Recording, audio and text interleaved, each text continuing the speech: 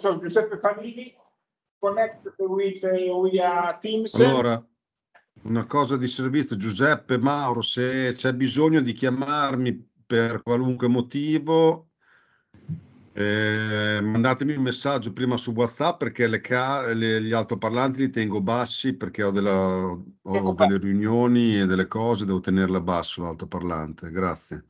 Ok. Giuseppe Falini, the title Valorization of Waste Materials from Fishing and Mariculture. Giuseppe Falini is professor now for you, and now connected with the another position. Let's see. Okay. Okay, if you can see me, because I am in full screen, I see only the screen. So okay. Good afternoon. You can see me, Mauro? Yes. Okay, yes. Okay, because I saw only the screen, I don't see myself. So good afternoon, I'm Giuseppe Falini. I'm professor, as you can read here, at the University of Bologna. But right now I am serving as scientific attaché at the Italian Embassy in Tel Aviv. So this is the reason why I cannot be in Fano, because I am a bit far away from Fano. So today I'm going to talk to you about some valorization strategies that we develop in our laboratory to recover waste material from fish and mariculture. This is, I want to say, not the only activity that we perform in our lab. Myself, in collaboration with Simona Fermani, and recently also with Dr. Davis Montroni, we studied several topics. And one of the topics that I want to talk is about biomineralization, and all these topics is performed in collaboration with Professor Goffredo. Other topics, you can see, are protein crystallography, system for regenerative medicine and drug delivery. But in all this, what we do, we try to use waste materials, waste biological materials, so to add value to waste. And this is a, Mauro, can you hear me? There is some background from here. Yes, we can. Okay. So this is really a hot topic because nowadays there is a huge production of waste material from fishery. And you can see here that every year about 6 million tons of waste seafood are produced globally. This this waste seafood is a problem because it's not well reutilized. If you want to dispose of it, this is a cost. By example, I don't know if you can see the mouse, but in Australia it will cost around 150 US dollars per ton. In other countries where they don't pay so much attention to the reuse or to the disposal process, usually they are dumped in landfill or on the sea, and this produces a lot of damage, bad odors, and so on. So it's very important to find strategy to don't waste seafood waste. And this was really a topic you can see from that was reported years ago already in Nature, which is one of the most important scientific journals that we have in the literature. Now, why it's important don't waste waste? Because this shell harbor useful chemicals. They are not. They are made. Everything is made of chemicals, but this waste contains chemicals that we can reuse. And there are three primary chemicals that we can use, and they are of interest for the industry. So now I will focus a bit on mollusk shell. And if we consider mollusk shell, they are composite material that contain calcium carbonate, a bit of chitin, and a bit of protein. Don't give light to this statistic here, the percentage, because these are related to shrimps, and we will talk maybe later on about shrimps. Just pay attention to calcium carbonate that you can see is a material which has wide use, pharmaceutical, agriculture, paper industry, pigment, filler, soil treatment, rubber, plastic as filler. So it's an important material. We will see a bit more later on. So but you can see these are oyster shells. We cannot use oyster shells. So we have to develop a sustainable way to refine and give value to this waste. And this, if we are able to give value, this can be really a source of $1 billion, and it can generate a bioeconomy. Just an insight. Now I'm here in Israel, where Israel, as probably you know, is the startup country. They have also a lot of startups that are, they get more than $1 billion. But not only startup, now is developing also new concept to become the innovation country. So they want to bring the research to the society. And among the topics in the innovation strategies, there is, by the way, the recovery of waste material. Now, going back to calcium carbonate, why is important calcium carbonate? As you can see here, there is a huge market. The market is about 28 billion. This is the market that is foreseen for the year 2027. The annual growth of the compound annual growth is about 6%. The market is worldwide. Of course, Asia covers a great part of the market, but this is more related to China. So when we say Asia, we'll see later on, mainly is China, but also in Europe, in North America, and also in other continents. So where is used this calcium carbonate? I told you the seashell is made primary of calcium carbonate. These are the different field of application. Paper, where you use as pigment, white pigment. Paint, again white pigment. Plastics, all the plastics is used as filler. Then is also added to adhesive and sealants, building construction, and there are other applications. Usually this other application, they have high added value. And these are the most important. You know, we will see later on this. We have also to think another important issue that I think for you that you have a really multifaceted knowledge.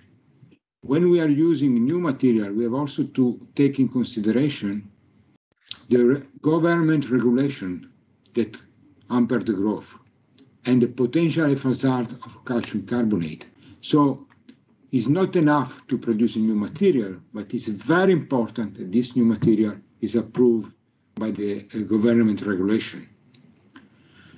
Now, calcium carbonate, it has wide application, but it's very simple material. So one can think there is still any interest to study calcium carbonate.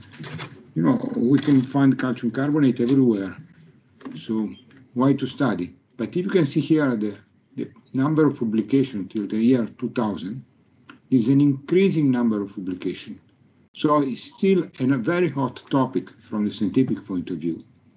But not only this, also the number of patents is increasing. So there are more and more investment, generation of intellectual properties using calcium carbonate. I told you that it's very important to find application for calcium carbonate with high added value. And in which field you can have a very high added value? Of course, when you are discussing about high added value, the biomedical field is the reference, because you know the cost of 1 gram of a drugs is 1,000 of times higher compared to 1 gram of a mineral or of a flour or any other compounds. But there are many other applications, let's say in energy, for energy storing. So you convert in calcium oxide and then you reconvert in calcium carbonate. They are used also for environmental protection, so you can use, we'll see later, for different other applications. So there is room for new application for calcium carbonate, and if we want to develop this new application, we have to find also a different way to use calcium carbonate, not just a synthetic one. I was telling why different route, because the use of seashell can be a different route. Nowadays, calcium carbonate is basically obtained from quarries. In this case, you have an environmental problem, but also a visual impact, which is very negative. And this is called ground calcium carbonate. To give you an idea, this ground calcium carbonate, it costs less than 10 euro per tons. So this means 1,000 kilos, to give you an idea. So 10 cents per kilo, 100 cents per kilo. So really very low price. We can also obtain calcium carbonate synthetically, chemically, in what is called precipitate calcium carbonate. Also in this case, you start from limestone. So you get limestone from here. What you do, you convert in calcium oxide, so you do thermal treatment. You get, when you convert calcium carbonate in calcium oxide, you get carbon dioxide, and this carbon dioxide can be reduced. From the calcium oxide, you add water, and in this process you can purify. This is the key point. The cave, the nature, is intrinsically dirty. So it's not pure. You have other mineral, other contaminants, species, but here you can purify calcium oxide. You get calcium hydroxide. You clean the gases. You have only CO2, only carbon dioxide, no other gases. Then you have reactors. You mix up calcium hydroxide and calcium hydroxide and carbon dioxide. So you get again what is called precipitate calcium carbonate. And the big advantage of precipitate calcium carbonate respect to ground calcium carbonate is the purity, but not only the purity, because controlling the reaction, you can get calcium carbonate with different shape and different particle size. The particle size is really a key issue, because as smaller as better. If you reduce the particle size, the value increases exponentially. So these two are the traditional source of calcium carbonate. But as I told you at the beginning of the lecture, you can have calcium carbonate from many other sources. Here I report a lot of seashells, but also eggshells are made of calcium carbonate. So, and if you think the market of shell, we are a billion of eggs are used every year around the world. Billion and billion. If you think each one of us, I think is using about 100 eggs per year, directly or indirectly. So not just eating eggs, but eating biscuits, cakes, and so forth. So there are waste, all these are waste material that can be used as a source of calcium carbonate. The calcium carbonate, which is associated to these materials, it doesn't come from a geological process. It's calcium carbonate, it's called from a biological process. So it has features that are biological control. So there is the control of organisms. They came from a biological process, and the cells govern the growth of calcium carbonate in all these examples. And one of the most difference between synthetic or geogenic calcium carbonate and the biological one is that the organisms are able to control the shape and the aggregation of the crystal. So the morphological aspect change drastically when you move from the biological to the abiological one. Now, calcium carbonate, probably you know, it exists in 3 different polymorphs. calcite, aragonite, and vaterite. These are the three main polymorphs, crystalline polymorphs. Then there is also amorphous calcium carbonate. Aragonite, now if you are going to distribute, to see the distribution of this polymorph, aragonite is biologically quite rare, but is very common in biological world. Calcite is very common in biological world, in the abiological one. Vaterite are rare, and someone believes that it doesn't exist in abiological world. Dolomite is a very rare in biological world, almost doesn't exist, but is very common in the abiological one. The geological dolomite is widespread. Our harps are very rich, the Italian harps are very rich of dolomites. Amorphous calcium carbonate, which is a different polymorph, no crystalline, so amorphous, doesn't have a crystalline structure of calcium carbonate, is very common in biological world, but completely absent in the geological one. So these are the distribution of the calcium carbonate mineral phase between the biological world and the abiological one. But now I want that you put attention on this image. These are photos, while this one are scanning electron microscope image. Now, this is aragonite, this is a crystal of aragonite from Morocco, and this is how aragonite appear in the mollusk shell. In this case is in Atrina rigida. This is a crystal of calcite, geological one. These are the crystal of calcite that are present in the Mytilus californianus, the mussel that we usually found in our beach. It was supposed to be a crystal of aragonite, of vaterite, and this out appear vaterite in the otoliths of the fish Chondrostroma natus. So I think the difference is really striking. So I have to say also an anecdote about this crystal. This I bought in Entraco, which is a place close to Torino. And the shape is the one of vaterite, but it's not true vaterite because it's converted completely in calcite. For this I said that vaterite biologically is very rare and probably doesn't exist at all. So I paid for a vaterite, but really it's calcite. So I didn't great business.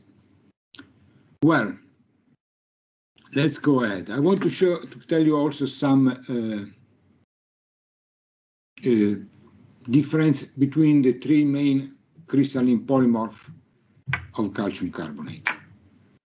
This because it will be important to understand how high is the biological control when the organisms are able to differentiate aragonite and calcite. In the organism, when they differentiate a polymorph, they do in a specific way. In biological world, some polymorphs can be one close to the other, but never mixed together. So the organism is able to have a very high control over the polymorphism. And this control occurs with high fidelity. The Atrina rigida, we have always this crystal of aragonite, all with the same thickness. In the Mytilus californianus, we will find always this crystal of calcite, always with the same organization, the same shape. They don't change. The biological control governs the formation of this mineral, or how we usually call biomineral. Now, to give you a better idea of how high is biological control, I'm showing here the crystalline structure. Don't be afraid, there is nothing really difficult. These are the unit cell, but it's not important for you to have this crystallographic knowledge. But you can see we have a layer of calcium ion, which are the yellow spheres. This one, the red, small red sphere are the carbonate, the oxygen, and the gray one is the carbon. So this is one carbonate ion, and this is one calcium ion. If we are going now to see the structure of calcite, what you can see, that we have a layer of carbonate, a layer of calcium, a layer of carbonate, a layer of calcium, and so forth. So we have layered calcium, a layer of carbonate. If we are going to see now the structure of aragonite, it's basically the same. Layer of calcium, layer of carbonate, layer of calcium, layer of carbonate, layer of calcium, layer of carbonate. So the structure differs really in few aspects. And nevertheless, the organism is able to specifically control the formation of this phase, If we do is synthetically, what we find is always a mixture of these two phases. Aragonite, vaterite, which is the third polymorph, you can see it has different organization. This is from the crystallographic point of view, is really an interesting material because you can see the carbonate ions are distributed in different positions, so are mobile, it's kind of rotating in this structure. But also in this case, you have a layer of calcium, layer of carbonate, layer of calcium, layer of carbonate, and so forth. So to have pure this material is something that nature knows how to do, but not always synthetically is possible. Another important features that we have to keep in mind. You can see here there are some crystallographic information regarding these three mineral phase, but I want that you put attention on the density, the mass volume ratio. What you can see, calcite has density 2.71, aragonite 2.93, and vaterite 2.54. So this is the lighter, this is the heavier, if you have the same volume. So this can be some effect when you use the different polymorph. And this polymorph, having a different crystalline structure, they have also a different solubility. So the release of calcium and carbonate ion when you dissolve this polymorph is completely different. The less stable is vaterite, the most stable is calcite. So if you put in water vaterite, with the time it will convert in calcite. Aragonite is an intermediate stability, but the conversion from aragonite to calcite is kinetically very slow. So aragonite can stay in water for years without converting in calcite. Of course, since calcite is the most stable from the thermodynamical point of view, if you heat vaterite and aragonite to high temperature before the decomposition of calcium carbonate, both these polymorphs convert to calcite. So I hope that I gave you a basic idea of the features of these three polymorphs. And now what we are going to do is to move to the use of shell as a source of calcium carbonate. Keep in mind that the shell we have calcite and aragonite. Some shells are made only of calcite, other shells are made only of aragonite, and when these both phases are co-present, they are in different layers. They are not mixed. Now, if we want to use calcium carbonate from seashell, we have also to think if we have enough material. And here now I'm reporting the production of seashells, how it is increasing around the world. And in this map, you have the main producer of seashells. Now you can see here the diameters of these circles is proportional to the percentage of production around the world. Now, the East Asia is governing the production of seashells, and China, as usual, you can see, represent almost 83% of the global production. So China is, as in many other fields, is the bigger producer of mollusks from aquaculture.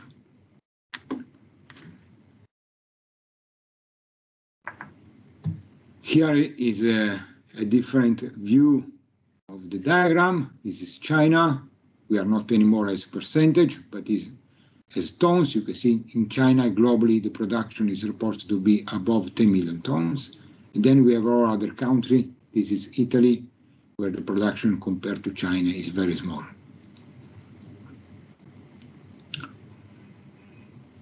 But let's now to concentrate to Italy, because the majority of you are Italian. This is the country where we were born. So this is the production of different shellfish species in Italy. You can see that it's not constant along the years. There's been a slight reduction, but the mussel are the species that represent the majority of the production. The production of clams was quite high about 20 years ago, but now it decreased and now it's almost stable. And the production of oyster as thousands of tons is almost nothing. I think there are only few hundred of tons of mussel of oyster produced from aquaculture every year in Italy. There are questions?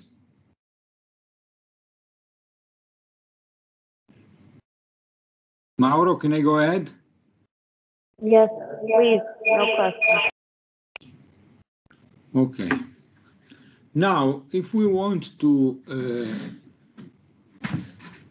recover waste seashell, we have to make some kind of conceptual path. And the star here indicates where are the key points for the recovery of seashells. So we have mollusk from aquaculture, because from aquaculture we don't have seashell. We have the mollusk, which means the shell with the meat. You have to harvest, and this is quite easy. You have also to consider that from all mollusk aquaculture, between 15 and 20% of the products are not good for the commercialization. So they are discharged. Also, it can be a good source of material. You have to harvest them.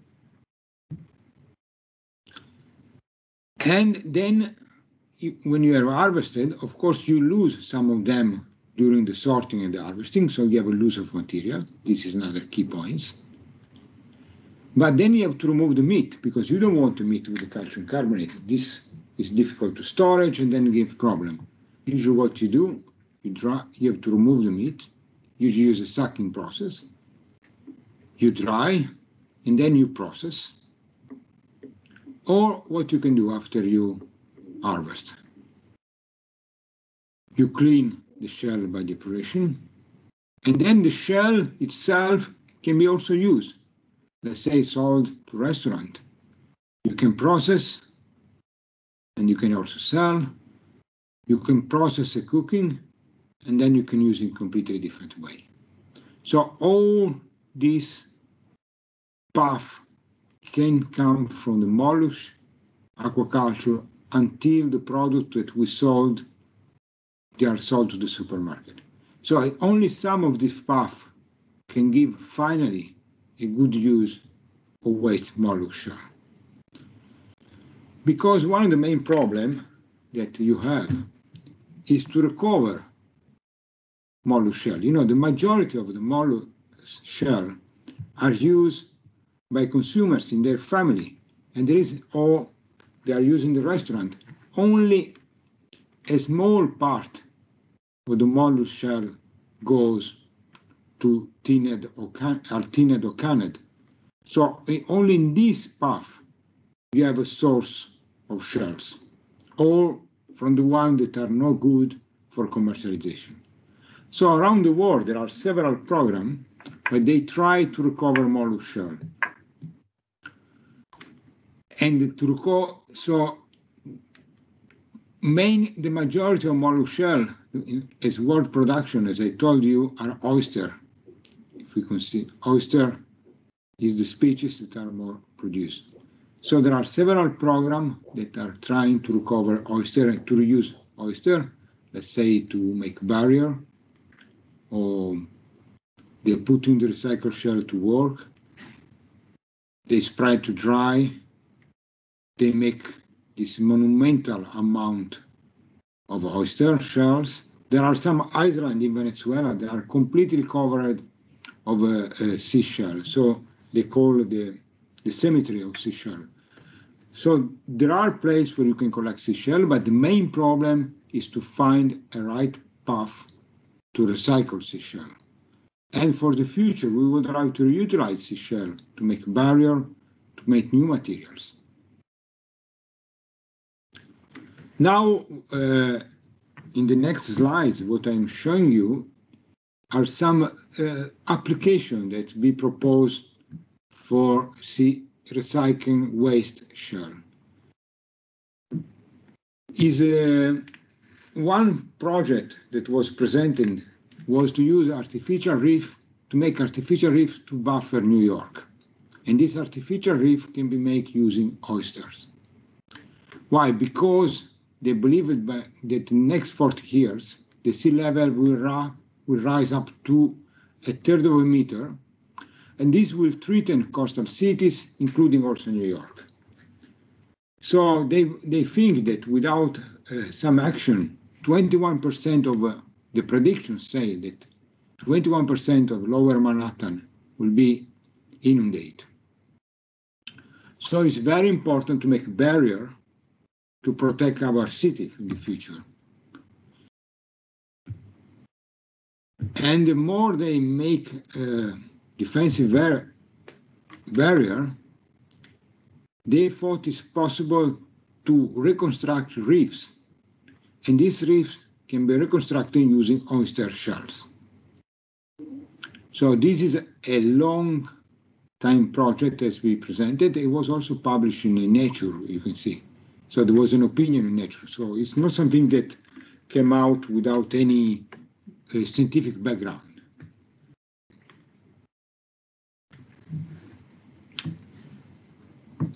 The waste seashell can be also a source of a different inorganic material, because when you crush and calcinate this material at about 900 degrees, what you get basically is almost completely calcium oxide. But if you are going to see, according to the source, the difference, the content of calcium oxide change. And this is once more something which is a biological control. So if you want almost pure calcium oxide, you will use cookers. If you want less calcium oxide and more additional other component, you use oyster, and so on and so forth. So basically you can control the composition of what you get according to the organism. But we can go also further, because it's not only the organism, all the trace elements are controlled by the site of farming. So according to the chemistry of seawater, you can have a different concentration of trace element. And this, of course, will affect the physical and chemical property of the material that they are using and the potential application. I was telling you so far that seashells are formed under a very strict biological control. And that when you have different mineral phase, aragonite or calcite, they are always later, they never mix together. Now what I'm showing here is the structure of a common shell that they are in the Pacific coast, the abalone rufaceans. This abalone you can see is made by an external layer of calcite. We discuss only the mineral phase. Then we have a nacreous layer, which is made of aragonite. And this is the tablet-like structure. We will go ahead, we will see later on this tablet-like structure. Then we have another layer of calcite. And then you have again a layer of aragonite, of nacreous aragonite. So this is the mantle, Here are the cell. So the cell control the formation of this mineral phase. And as you can see here, the cell decides when to grow calcite, when to grow aragonite, when to grow an intermediate layer of calcite, and also how to deposit the organic phase which are associated to this mineral. Because one of the key features of seashells is that I told you so far that are biominerals. But biominerals does not mean that are only produced by organisms, but also means that inside the shell, among the mineral layers, there is organic material, and this organic material is usually made of polysaccharide and protein.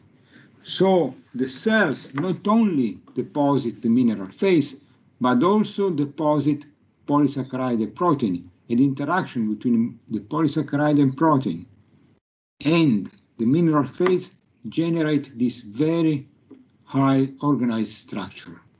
So you have the cell mantles, as you can see here, the extracellular space. Here there is a fluid. In this fluid, the mineral phase is formed. As you can see here the nacre tablets are growing.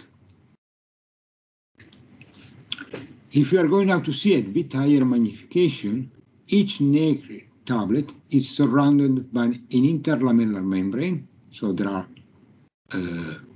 protein and polysaccharides, and also inside each tablet there is organic material.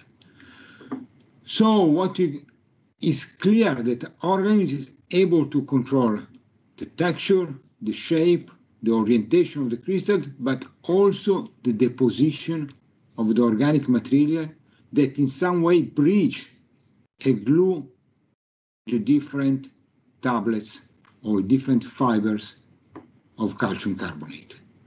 Aragonite in the first phase, calcite in the second phase.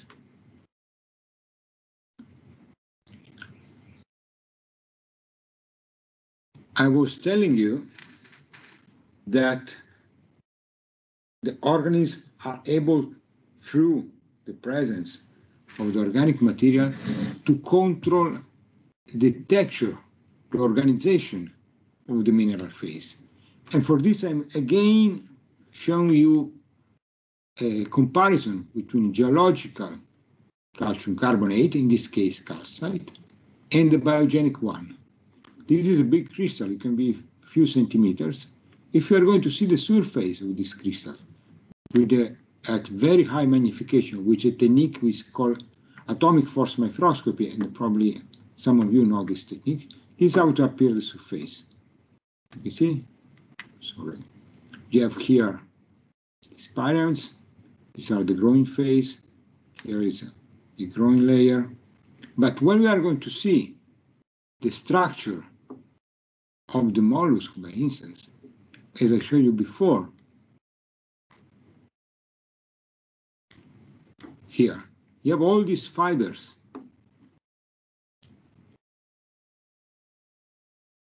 So completely different structure.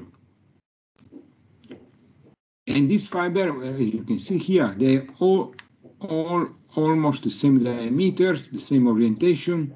So it's a process which is highly controlled. This is a magnification. This is the external layer, which is organic, the periostracum, and this is the prismatic layer, which are under the periostracum. So we are observing the external layer of a muscle. The internal layer is made of aragonite. These are the tablets of aragonite. I just said to you that between this layer and inside this mineral layer, there is of organic material, which is absolutely absent in the geological one. So one of the add value of biogenic calcium carbonate respect to geogenic or synthetic one is that entrapped inside the biogenic one, there is an organic material. And only nature's organism, only the biology knows how to do this. These are a series of images where you can see what's happened. Here are all the prisms. This is a pinna trina rigida. These are mineral phase. If you remove this, this is a view from the top, and this is an higher magnification between these layers, this prism. You can see each single tablet here, single prism. Now, what's happened if you start from this material and you remove the mineral phase? So you leave only the organic. This is what we obtain. This is the femto of the organic phase. You can see inside this void, there was the mineral phase. Now, if you remove the organic, only the mineral phase remains. And this was obtained, this black boundary region is place where there is nothing. And then you can see also there is also a secondary structure. So when you remove the mineral phase, you have also this layer. So what means that we have a mineral phase also inside this prism. And if you take one of these prisms and you dissolve, you can see a network of organic material. So the organic material is intracrystalline, but also intercrystalline.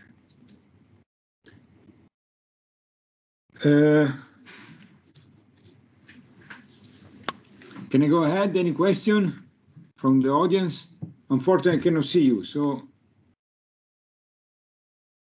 No questions from the audience. Okay, thanks. We go ahead. Now, if we are discussing about the valorization of the shells, we cannot forget the fact that shell has been used since the antiquity. I mean, shell has been found in cave where prehistoric humans were living. So they have a very high value as decoration. You can see, oh, they were used in the past as money. So this shell were found in China, and as you can see, they are almost 1,000 years BC. And this symbol were indicating the value of the different shell. So the shell had a value by themselves since the past. They were used by the Indians of the North America to make this decoration wampums. So the man and the shell is the evolution of the man in some way is always occur with the shell. So the shell are relevant also in the history. And I think the history is a witness of the importance of the shell.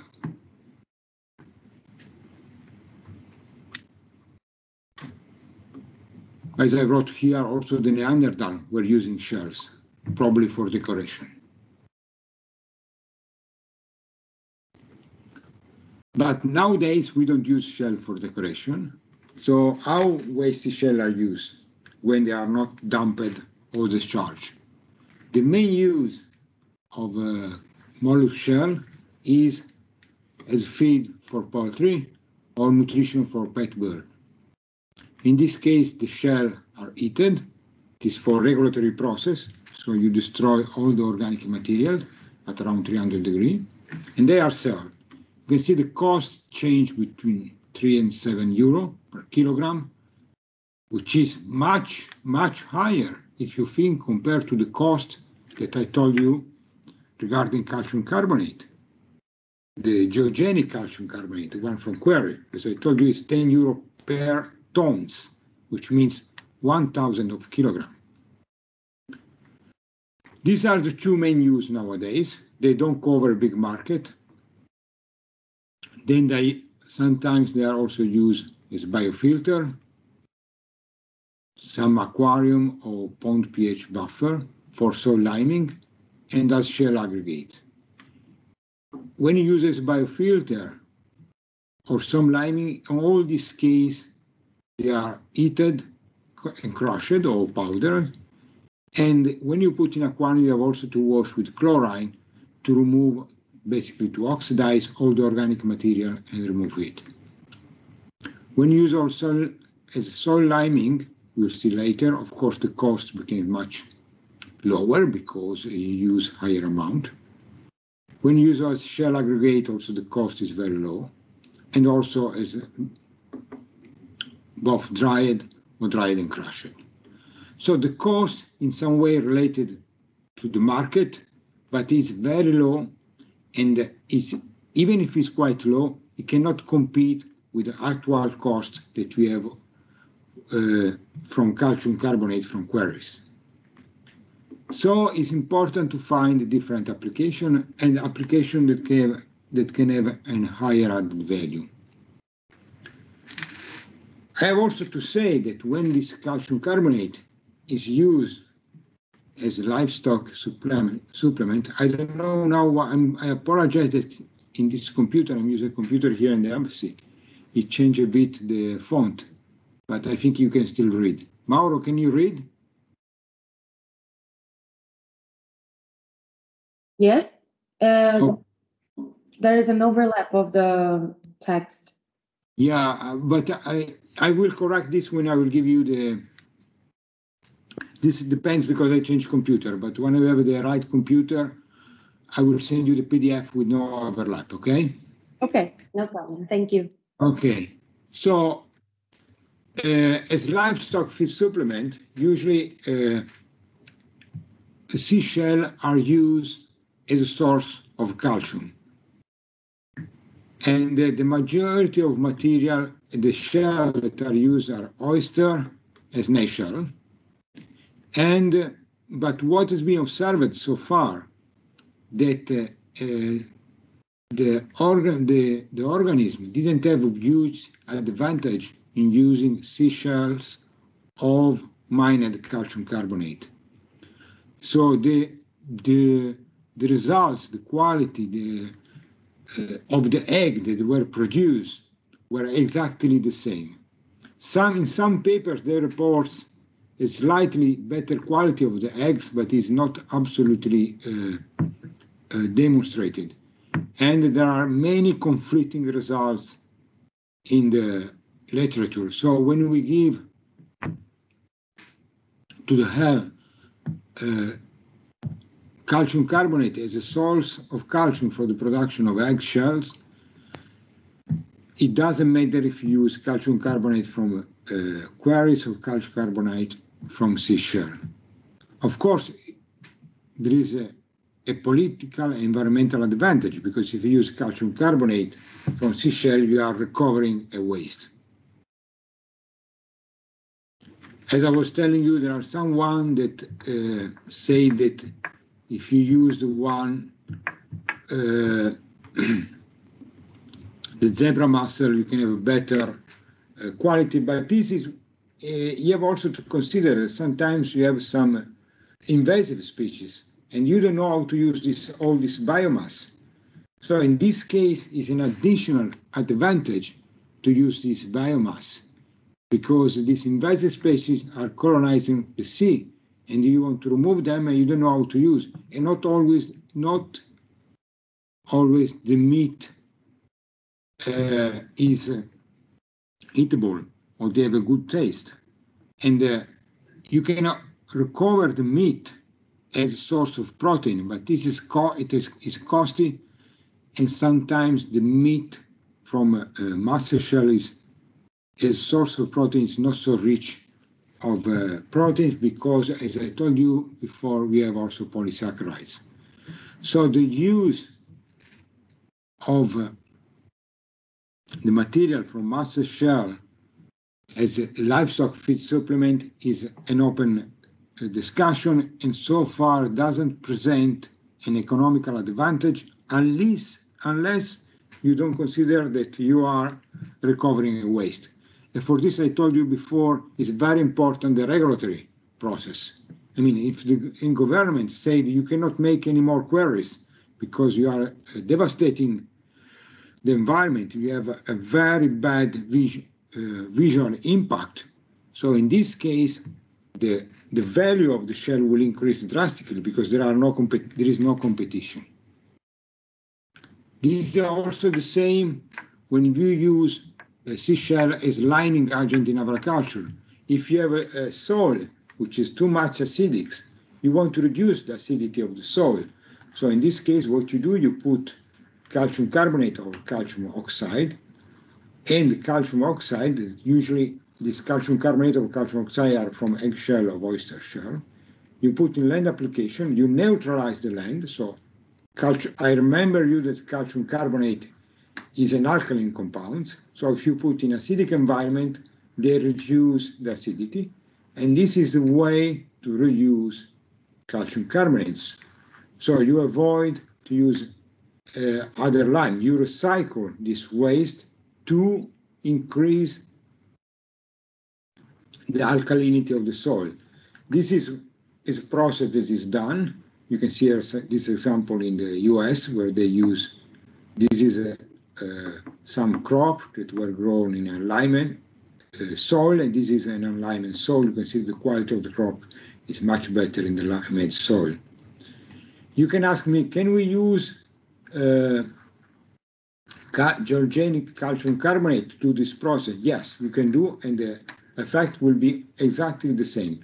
The small advantage that some researchers reported that when you use eggshell and also waste calcium carbonate, if you don't do the calcination process, but you go directly to soil neutralizing, in this case, what you obtain, you have also proteins, small amount of protein, but still you have a source, and the protein is a source of nitrogen for agriculture.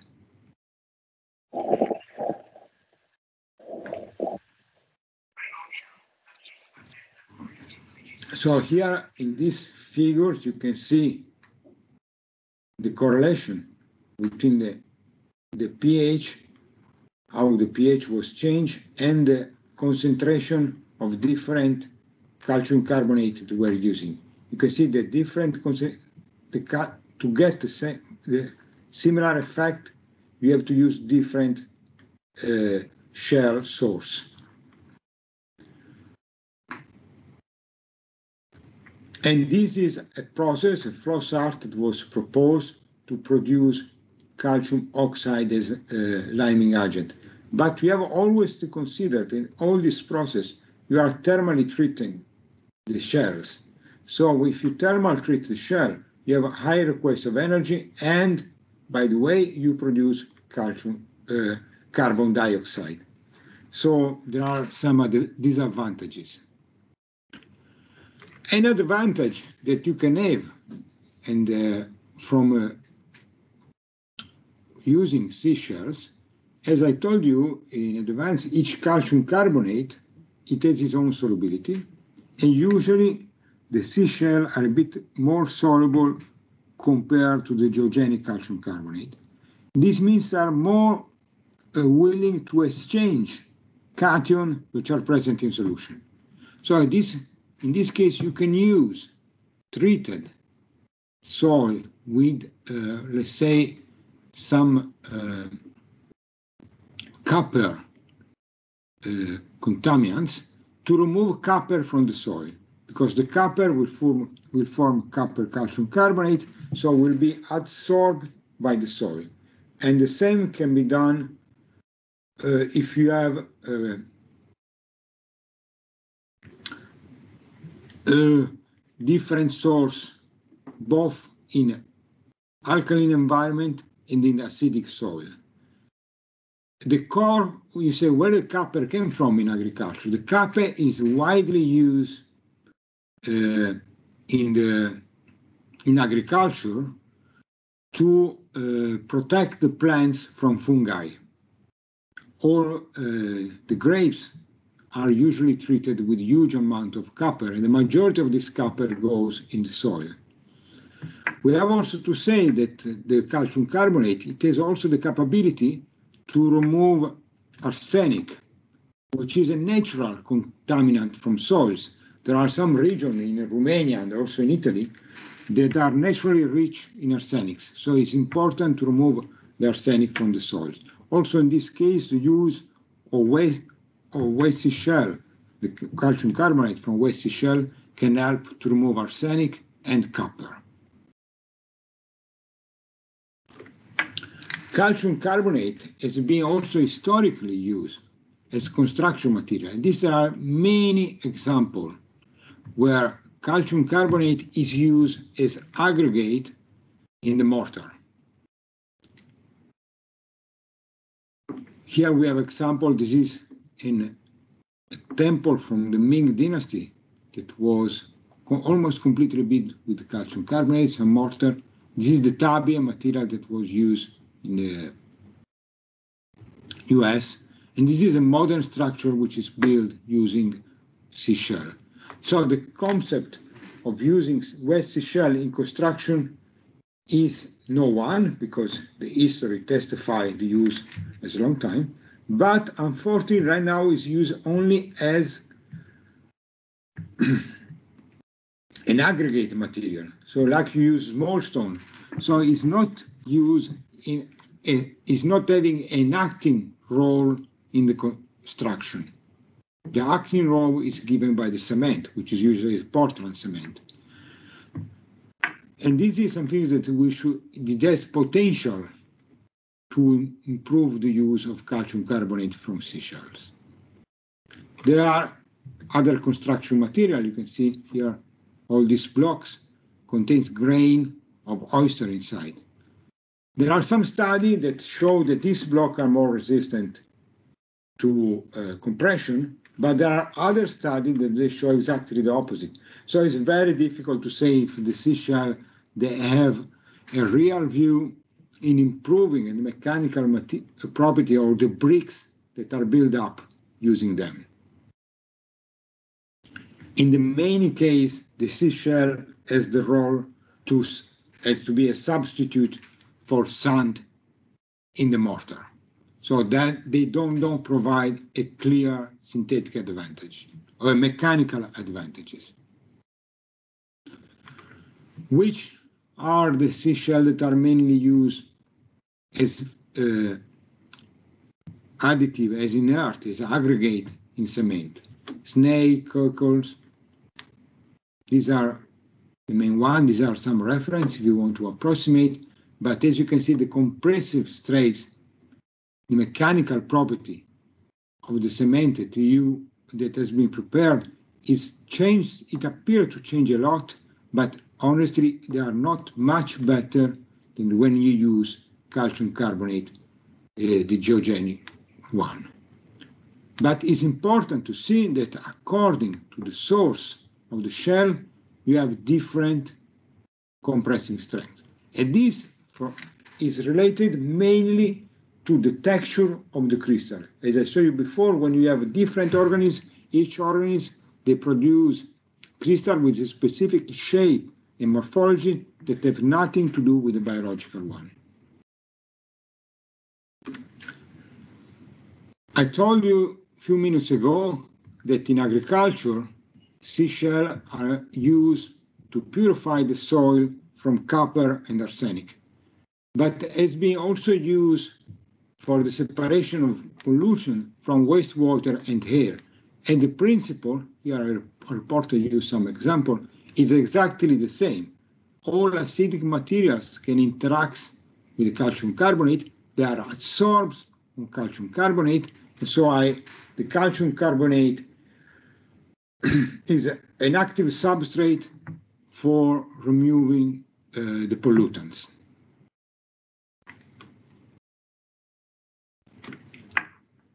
In some cases, to improve the porosity and the capability of removing pollutants, calcium carbonate is converted to calcium oxide. Calcium oxide is more reactive of calcium carbonate. It has also a higher porosity, so it means more surface, you can see here. So this means higher capability of absorption. But please keep in mind that to convert seashells, waste seashell, in calcium oxide, you have to use energy. You have to bring the temperature to about 800 degrees.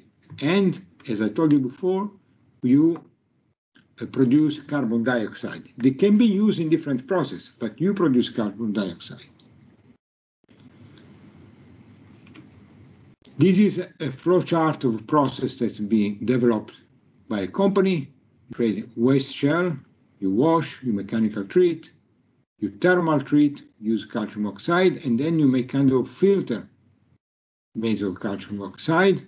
So the polluted air or the polluted water goes through this filter, and then you can recover the material. So you can use, there are applications, these spheres are used nowadays.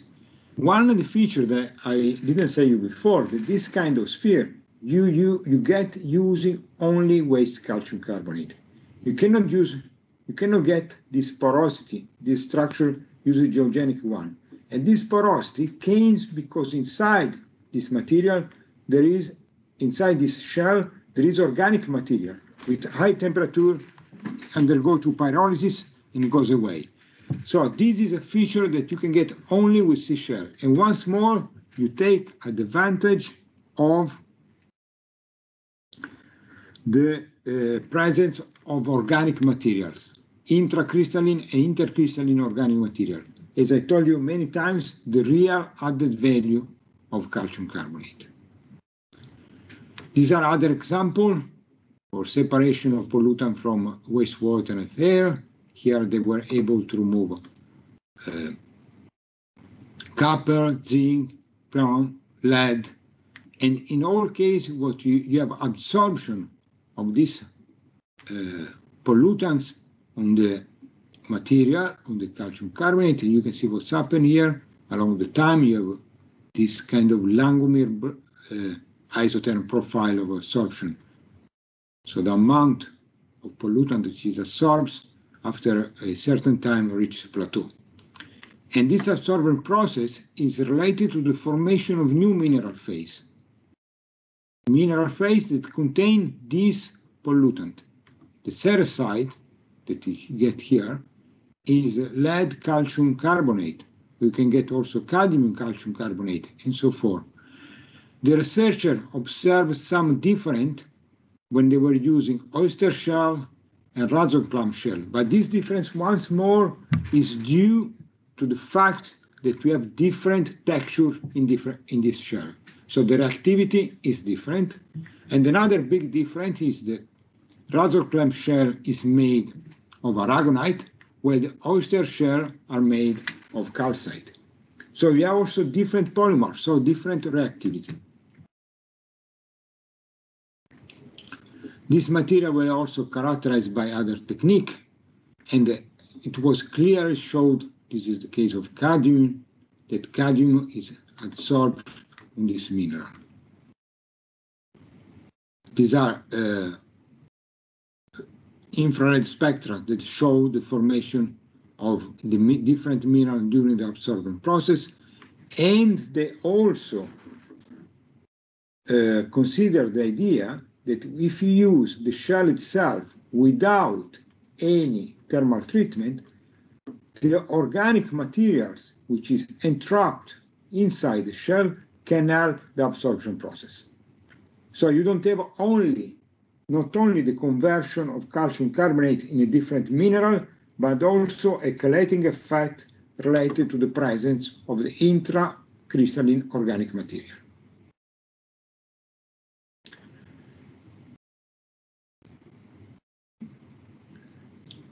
Calcium carbonate, we will see later a bit more, is widely used also as a filler in polymers. But when they use nowadays calcium carbonate as filler, the main use of the filler is to increase the weight. So the filler needs only to increase the weight and to reduce the formula cost. So you use less polymer. And so the polymer is the material that costs a lot, so you don't want to use too much polymer. In this case, you use calcium carbonate as filler. There are some studies that declare that when you use bio-based calcium carbonate, you have an increase of the temperature of stability, is called glass transition, when the polymer goes to a different structure, but I don't want to go this in the detail, but you have an increase in stability of the polymer. This increase reaches limits when you have a concentration about 50% of the polymer. If you put higher concentration, the polymer start to aggregate, the minerals start to aggregate, and you have unpleasant side effect. This I will explain to you a bit later. Another application that is being considered for calcium carbonate is the isoglite. This is substitute of sodium chloride. So nowadays calcium carbonate is used also to this as the isoglite.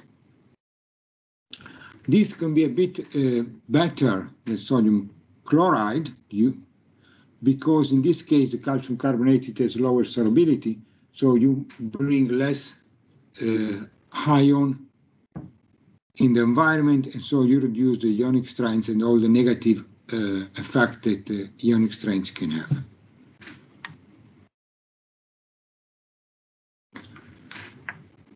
Some application has been proposed, but so far unrealized. Let's say green roofing substrate, so you can use calcium carbonate to be the roof of some houses, and then as substrate, and then you can use also to grow plants to give different architectural perspective. You can also produce calcium oxide, you bring back in seawater, and then you can reduce the acidity of seawater.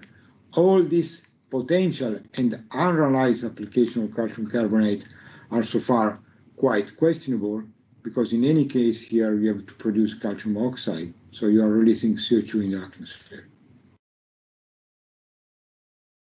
They are being used also to produce a substrate where oyster and the coral can grow. This was also part of a project that a few years ago we were working, but also in this case the applications are limited to few cases, so there is no big amount of application. Now these are a table that in some way summarize all the application I showed you and adds additional application. And these additional applications are in catalysis. So calcium oxide can be used also in the catalysis for produce biodiesel, for instance.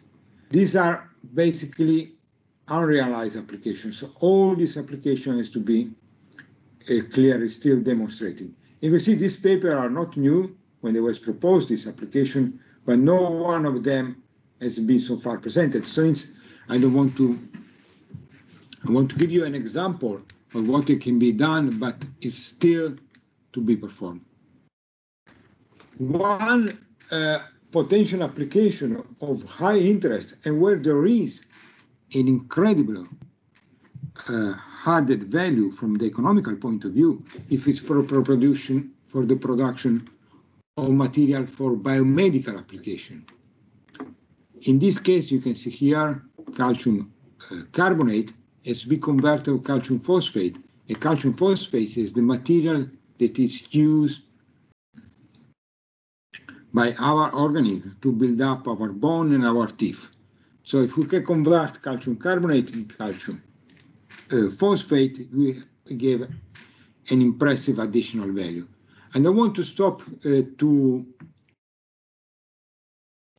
talk too much of this, because I will go deeper in these topics later on during the lecture. So in conclusion, for this first part of the lecture, in mollusk agriculture, waste shell remain a barrier to sustainable growth. Shell are a majority calcium carbonate with small amount of organic matrix, but we saw this organic matrix as an important and crucial role, and this is the added value compared to the geogenic and synthetic calcium carbonate. The use of shell as eco-friendly road deicing substance, or they're using green roofing structure as functional drain layer, it is clear that there are many potential waste shell uses that do not require high energy processing, such as pyrolysis. Where shell are producing in significant volume, it should be possible to find an appropriate valorization strategy for them. A close enough proximity to make it both sustainable and economically viable. The significant cost of proper landfill disposal in many parts of the world, clean shell which cannot be used in any application that could be returned to the marine environment in a direct manner, where there can have a myriad of positive effects in the environment. It is important that the way we view shall change from nuisance waste to a valuable commodity that could provide economical and environmental benefit if usually and correctly utilized. So with this, I stop the first part of the lecture. Mauro, I don't know if you make a break or you go or straight on. Mauro, are you still there? Professor, this is Mariana. If it's okay, we usually do 15-minute break. Okay, we make 15-minute breaks and then we will meet again in about 50 minutes, okay? Okay, thank you. Okay.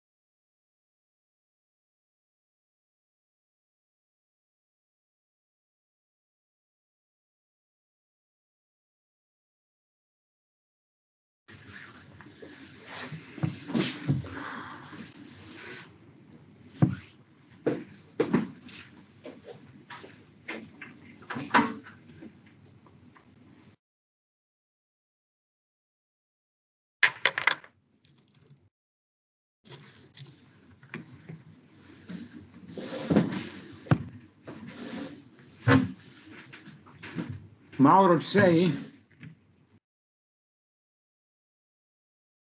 Professore, facciamo un piccolo annuncio e poi ci siamo. Va bene. Perché come vi ho detto io sono un po' legato ai tempi qui dell'ambasciata, quindi non posso fermarmi a lungo. Anche al fuso orario che è diverso.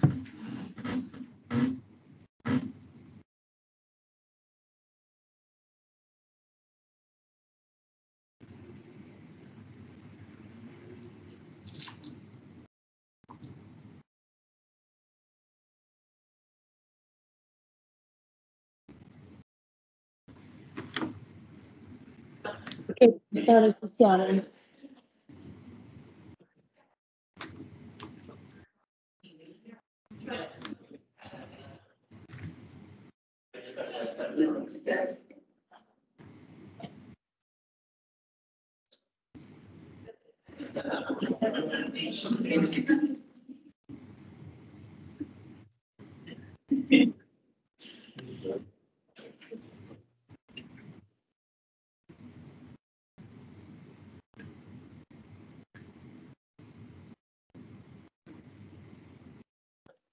Professore, siamo pronti, quando lei vuole.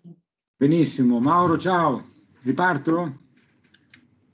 Sì, può ripartire. Bene. Allora, dopo questa prima parte di carattere, after the first part of the lecture that was a kind of a general introduction in the use of calcium carbonate, what I'm going to present you now is a project that we developed in the University of Bologna with other colleagues. And this project was to use and to produce advanced material using biogenic calcium carbonate from waste seashell. This was a project that was granted by the European Community. I already told you about this. Which kind of seashell source we use? Now we go in the specific, it's something we didn't see. So we use oyster that are made of magnesium calcite. Is calcite with an isomorphic substitution of magnesium to calcium around the 3 atom percent. Then we use a scallop. In this case, the atomic substitution of magnesium to calcium is about 6 atom percent.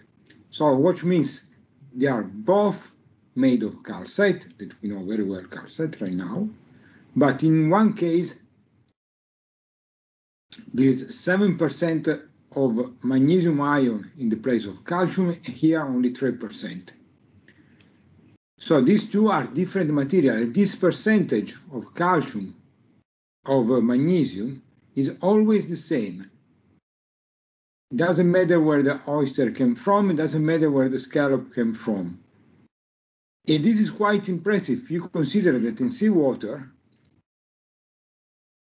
the amount of magnesium is almost 5 times higher respect to that of calcium. Then we use also clams, waste clams, and the clams are made of pure aragonite. So we have calcite, aragonite. These are the structure of the prisms that are present in the oyster shell, and this is the nacre structure which is present in the scallop. As you can see here, this nacre makes a lot of tablets that are all cast on the top of each other, and also in this case we can clearly see the organic matrix, the intercrystalline organic matrix. So we have intracrystalline organic matrix, I showed you before, and this is the added value.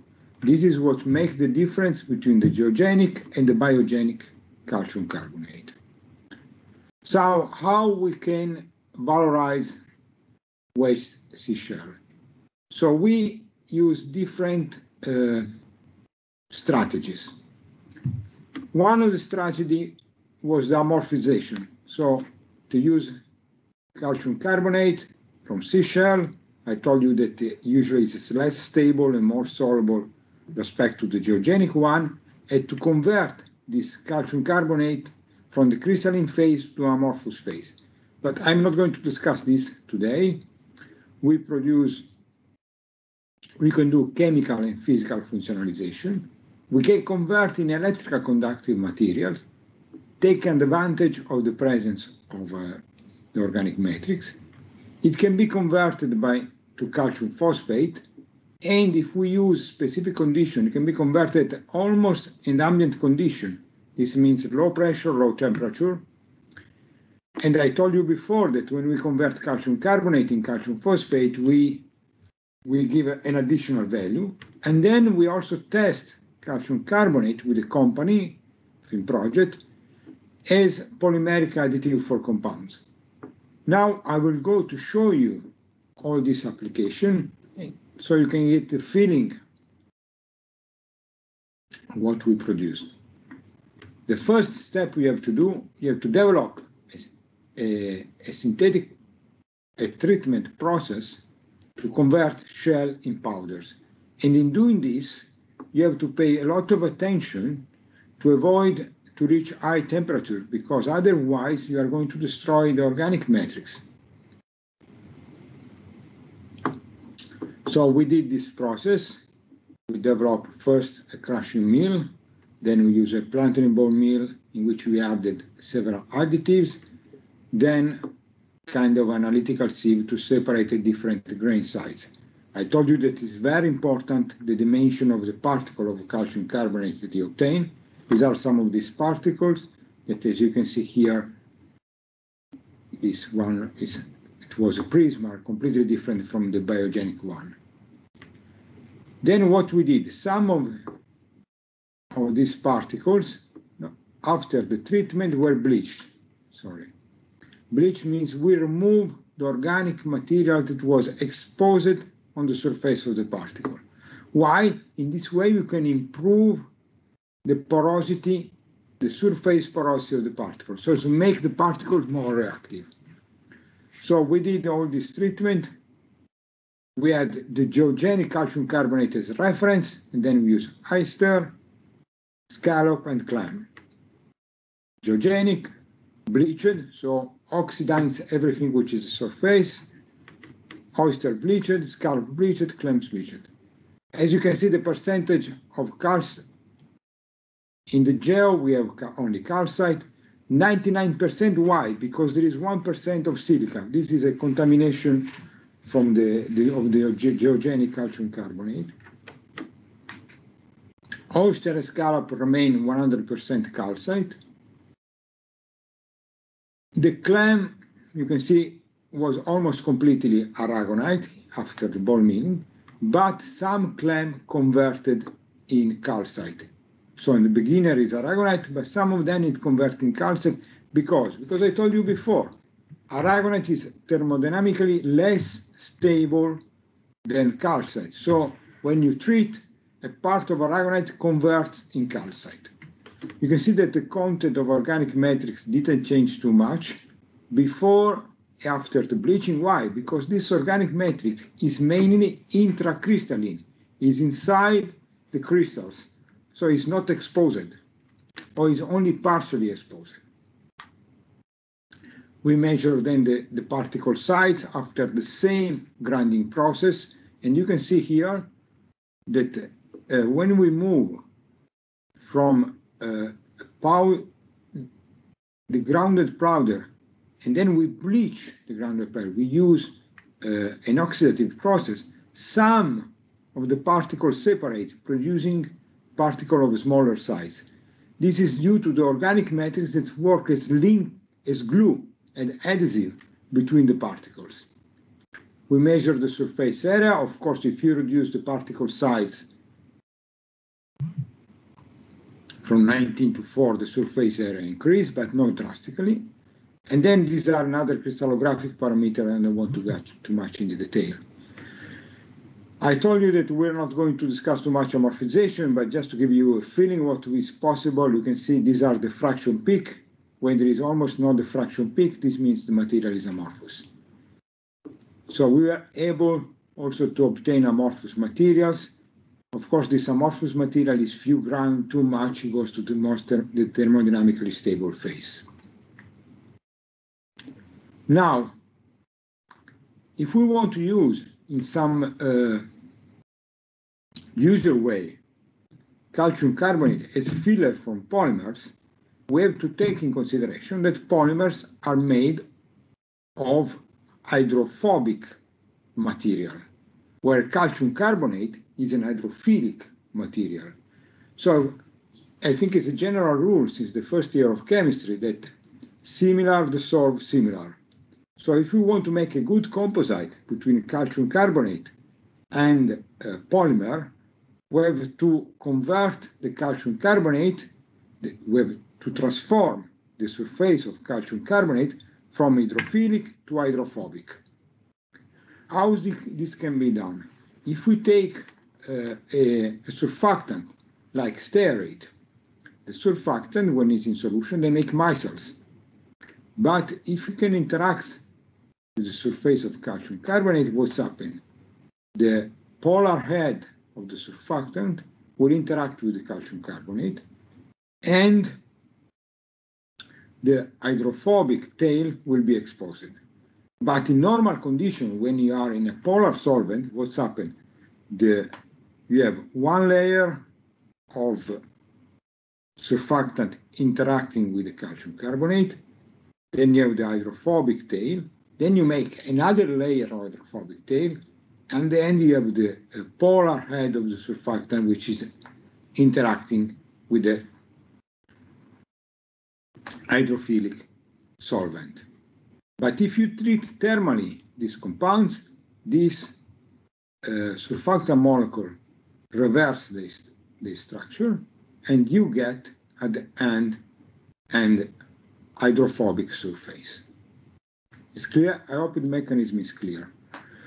So we did this process, and we characterized the different material that we had. So we checked that it's possible to convert calcium carbonate from hydrophilic to hydrophobic, and we measured hydrophobicity as a value which is called contact angle. This is not so important, but in any case, higher this value, closer to 180 it is, more hydrophobic is the surface. And you can see that the oyster was the material that differentiate more respect to the other materials. We also checked the count of organic material before and after the treatment and other parameters. So the oyster was the material that responded better to our request. So we decided to use oyster powder. We also used two different concentrations of surfactant in solution to see if we can improve the hydrophobicity of surface, but basically we didn't get big difference when a low and high concentration of surfactant was used. We also test the surfactant was really absorbed on the surface of the crystal. This was done by scanning electron microscope and also by some spectroscopic, some vibrational spectroscopy. This is infrared spectroscopy. So we were sure that in this condition we were able to surface functionalize calcium carbonate with the stearate. So in this condition, calcium carbonate is not anymore hydrophilic, but becomes hydrophobic. I'm sorry that I don't have with me a video, but this calcium carbonate, if you put in water, it's not floating down, but it doesn't go down, but it's floating on the surface of water. Okay, this is one synthetic process. And when we did this chemical treatment, basically the polar head of the surfactant are interacting with the calcium carbonate. So the organic matrix doesn't have a key role, unless, what I told you before, after bleaching to increase the porosity of the particles. Then we thought, as chemists, we know that the protein that are inside the biogenic calcium carbonate are basically made of aspartate and glutamate. And I don't know how much you know about biology, but aspartate and glutamate expose carboxylate acid or carboxylate group. So what we did, we take advantage of the presence of carboxylic group, and we made a chemical reaction in a way that this carboxylic group could react with an amino group of this dye, which is rhodamine B, and we can make a covalent bond between the biogenic calcium carbonate particles and the dye. Now, how we can test this? If we remove from the surface of the particles the carboxylate group, let's say by bleaching, by oxidation, what we expect in this case is that amount of dye which is absorbed, having removed the carboxylic acid, should be much lower. And this is the perfect substrate because we are exactly using the same powder. So what we did, we bleached and then we checked the amount of dye that was linked to the surface. Of course, in the bleached is only adsorbed. In the one that was unbleached, we have a covalent bond. So you have an additional source of linking. And this additional source is stable because it's a covalent bond. So you have to break a chemical bond. It's not an absorption, a physical absorption. These are the one bleached, these are unbleached, so you can see basically by naked eyes that one unbleached has the color rhodamine being this violet, much more intense.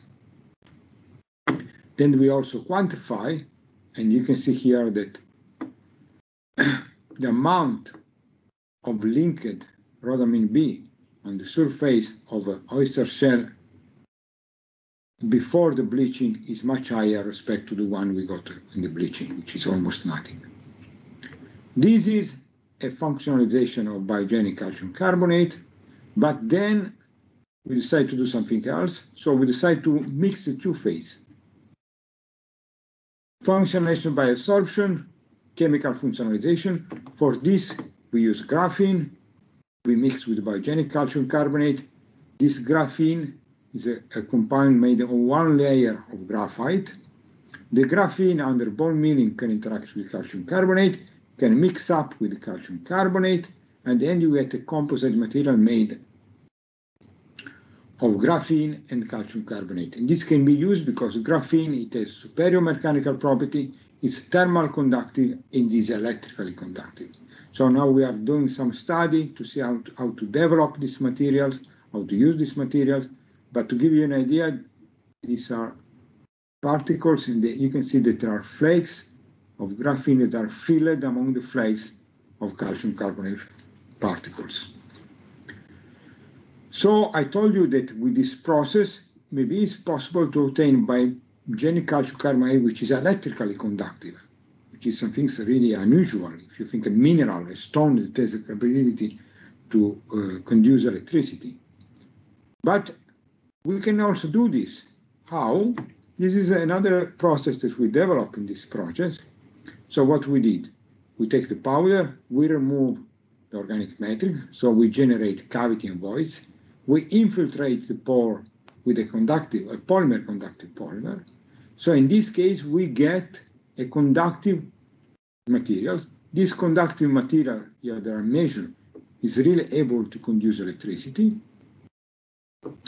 And we use to make plastics in the polymers. These are polymer conducting this calcium carbonate. These polymers now are electrically conductive, and then maybe they can be used to make anti-static shoes. It's going to be one of the potential applications that we're studying. And we prepared some materials. Of course, they are not commercial because this process costs a fortune. But we are developing this material. These are initial parting, these are the electrical conductive particles. You put inside a polymer and you can get a material which conduces electricity, so it can be a plastic with anti-static properties. This could be important, by instance, to make sole shoes. And we use not only this. Having contact with this company, we also decide to use calcium carbonate, geogenic calcium carbonate, after the treatment with a surfactant to make mixtures in plastic. And then we measure the mechanical property of these plastics. They have to satisfy some aesthetic point of view that were satisfied. And what we can see, this is when we use geogenic calcium carbonate, and this is the tensile strength. So you pull the plastic, and you see the highest resistance you can get. We use the same amount of calcium carbonate by shells, and you can see this value increase. We are shells that were treated in different conditions, but we are able to improve the mechanical property of the plastics. So this means that this calcium carbonate is not anymore an high inert filler, but is a filler that can be exploited and provide better properties. Also, the elongation to break increases, not only the mechanical property, the toughness, but also the elongation to break. So you can pull more before it breaks. So in this case, it is real properties, it has a real advantage, and now the company is trying to bring this in the market. We have always the same problem. What is the cost of calcium carbonate from shells is much higher compared to the cost of calcium carbonate from quarries. And in this case, we improve the mechanical properties, but improved of 10, 20%, 65%, but we don't improve of 200%, 500%. So the improvement is not enough to justify the production for the market. This is something that we are always to keep in mind. When you produce new material, then you have to go to the market. And an increase of price of 10% is already a lot for a market. I told you before that we can give high value to calcium carbonate if we convert in material for medical application. So we were able to convert calcium carbonate from oyster by some basic treatment to calcium phosphate. And they not only take advantage of the peculiar structure of the oyster, we can dope with different elements, magnesium, manganese, cadmium, rhodium, terbium, calcium. So we were able to obtain materials with different composition. Some of these elements, like europium and terbium, they are photoluminescents, so you can detect the presence irradiating with UV light. This is without light, this is UV light. So you can detect and you follow the process when you use this material of reabsorption in cells. And we found that this oyster calcium phosphate obtained particles are they are not poison for cell, they stimulate cell growth. So the cell, this is very important, and now we are going ahead with this research trying to produce more material. So calcium carbonate from seashell can be converted in calcium phosphate, take advantage of the higher reactivity of the calcium carbonate from the shells. So we also did, this is something I want to show you, some dissemination activity with this process. So we went to the school, we gave to the students shells, and we asked the students how we to recycle seashell, what we will do with the seashell in the future, and we also asked the student to write a poem on seashell.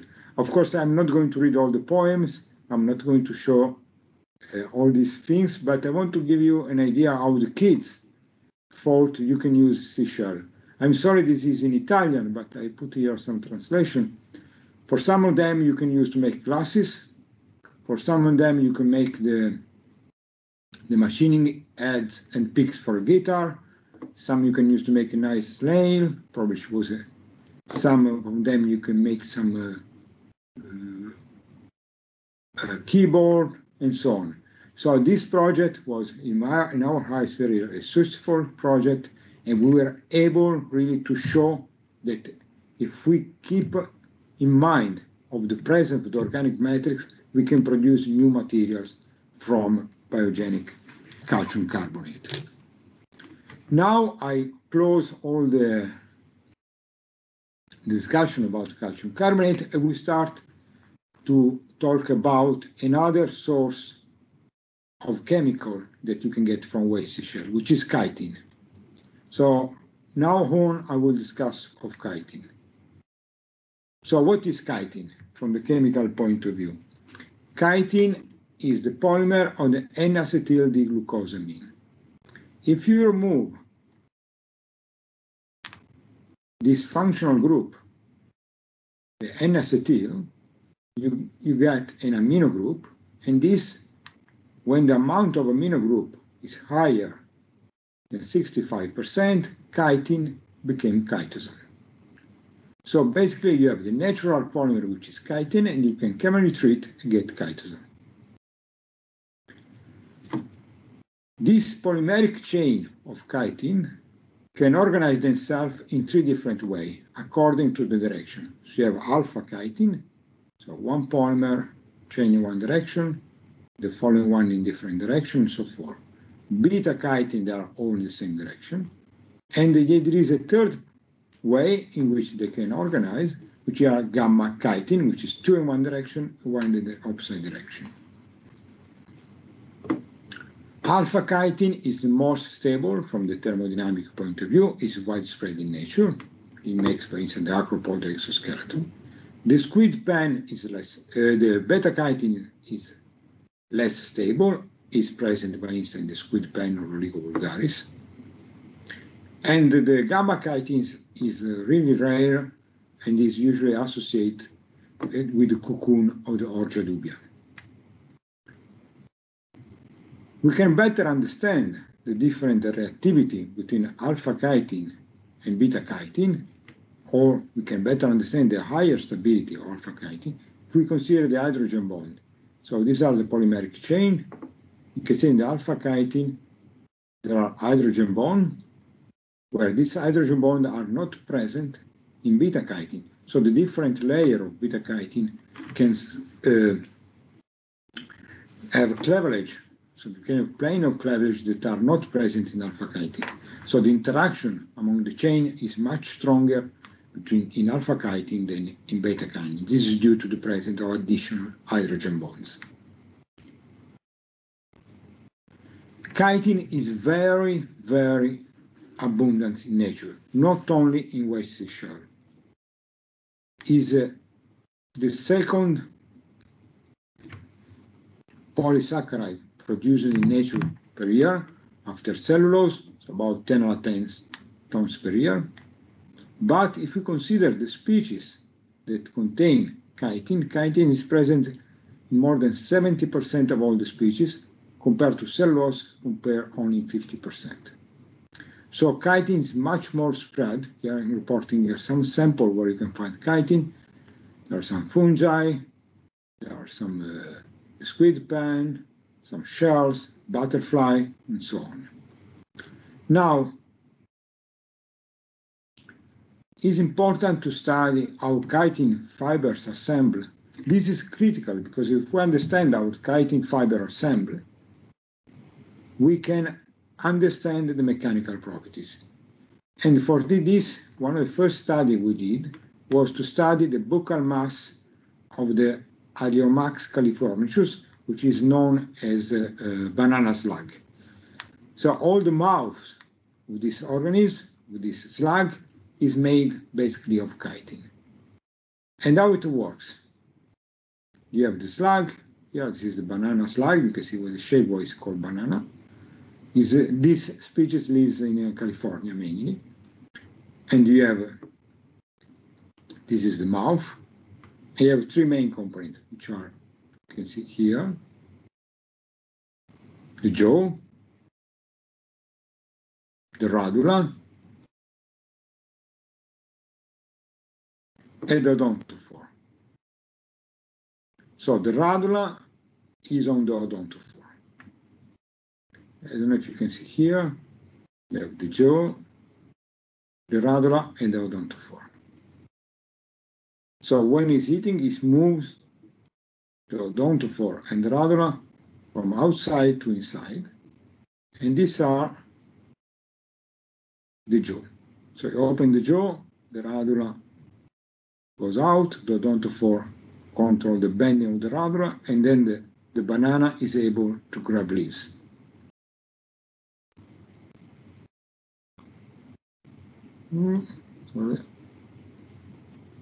It's clear? So in this material, it's very important now to check what is the organization of the chitin fibers. Because according to the organization, you can have completely different property. And chitin is present in mineralized structure, can enhance the mechanical property. This is the matter streams. It's one of the fastest and harder materials in nature, but you can have also photonic properties. This is a blue butterflies. This is a bug. So here the reflection of light is not given by the pigments, but is given by its physical light. So it's given by the structure of chitin on the surface. And this structure of chitin usually follow this process called boulevard process. You can see all the fiber are oriented, making this kind of rotation. So if you cut now here a section, you have this view. And the photonic properties came from the distance between these layers. According to the distance, you have different diffraction of light, and you have different properties. Chitin, I also told you, is present in mineralized structure. These are the exoskeletons of silica, and they here control how the mineral organizes. How it occurs to biosynthesis. The organisms produce chitin, and then the chitin assembly. And when the assembly, you get all these different structures with different mechanical and optical properties. So one of the issues that we try to understand is how chitin assemble. So what we did, and we had several questions. First of all, we tried to address the mechanism of assembly, if the protein has a role, and the chemical synthesis on natural high organisms. Sono io, scusate un attimo, un secondo. Just.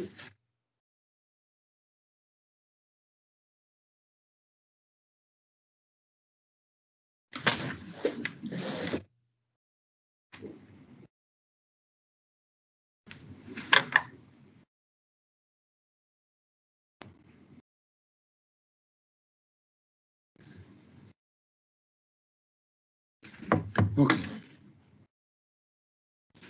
So this is the usual organization that you have in the squid pen. This is the squid pen. I hope that every one of you recognize. You have two lateral blades. And how it's organized, the squid pen. You have fibers, very huge fibers. They are organized in bundles of 100 microns. Inside this bundle, you have smaller structures. Each one of these smaller structures is covered by proteins. And then if you go ahead, you arrive to the nanofibrils and the chitin itself. So if we are going to see from the other direction, the single molecular cells, they are parallel, you get beta chitin, they are organized in nanofibrils.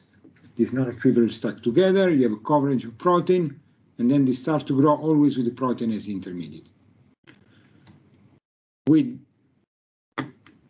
One of the first questions we were asking was how protein influenced the mechanical property of the blade. Because you see here, the protein are interacting, are enveloping the fibers of chitin. So we had to discover this. We did several treatments, and these treatments have different role to remove calcium ion, the DTA, or to make a reduction of the disulfide bridge, or to denaturate, or to remove almost completely the protein by an alkaline treatment or by an enzymatic treatment. So we did all this process, and then we followed this process. We were able to check when the protein were still present, when some of the protein were removed, when they were all removed. we are now studying this protein, or they made this protein. These are SDS gel electrophoresis. In some case, you can see we didn't remove at all the protein. In other case, we were able to extract some proteins.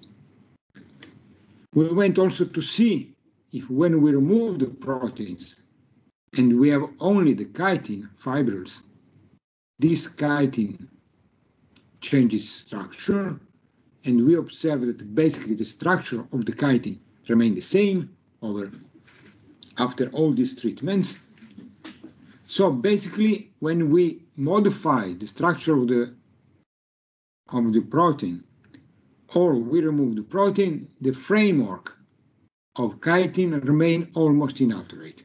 So now we have a material in which we have modified the protein, or we have removed the protein. In this case, we can understand now better what is the role of the protein in the mechanical property of the squid pen. So we measure this mechanical property. To measure this mechanical property, we did the stress strain curve. Basically, you take a piece of the pen and you start to pull. The strain percentage means how much you elongate, and the stress gives the force that you have to apply to pull away this before it breaks.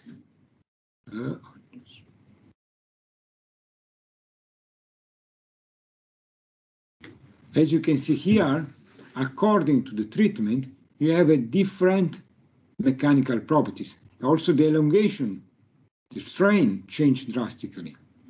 Because why? We didn't have the protein that works as glue, as it was also for the minerals. The different fiber can move one respect to each other. So this is the chitin. You can see after treatment with the squid pen without any treatment, when we remove the calcium ion with the DTA, nothing changed. When you treat with the urea with the nitrate, it decreases a bit.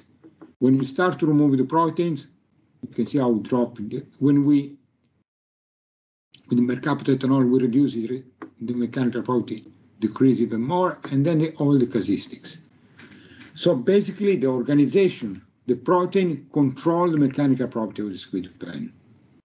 We analyze a bit better this, and then we say we find something different. Sorry, here.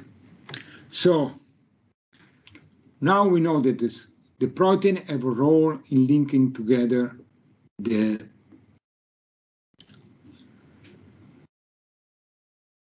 chitin chain, chitin molecule in the squid pen. But then we say we can do something different. We can be inspired by nature and maybe to modify the chitin, chemically modify, in a way that we can have different mechanical property. And the inspiration came from the byssus. The byssus is the thread that links the muscle to the shells. It's well known that in the byssus you have a metal inorganic bond, a coordination bond, where the iron is linked to dopa molecules, making this coordination bond. This is not a covalent bond, it's coordination bond. So if you pull away one of these molecules, you break. If you put it close by, it will reform. This gives to the thread of the byssus the capability to be self-healing. So the idea was, why we don't chemically link this functional group to the beta chitin, and then we measure the mechanical property. So we did all this process, and we did different control with iron, without iron. We oxidize, we reduce, so we are able to produce a chitin containing this functional group. And then we had iron, and we check what's happened when we put iron. If it's the inspiration that we take from nature, it works. When we have iron, the mechanical property has to improve. If you remove iron, the mechanical property decreases. I want to show you, we also demonstrate that effectively we got this functional group. And you can see when you put, you put iron, you can completely blue. This is a witness the presence of iron. You treat with DTA, you remove iron, becomes colorless. We did also some other treatment. We oxidize, by instance, you put iron, you remove iron, you can see the color change completely. We put vanadium, you can remove vanadium as well. And we follow also from Raman spectroscopy this process. I don't want to go too much in detail. As before, now if you want to make a control of the mechanical property, we have to be sure that the structural organization is the same. And in fact, the structural organization of chitin didn't change. It's exactly the same. But keep in mind, now this is not only pure chitin. It's chitin with a functional group of the byssus.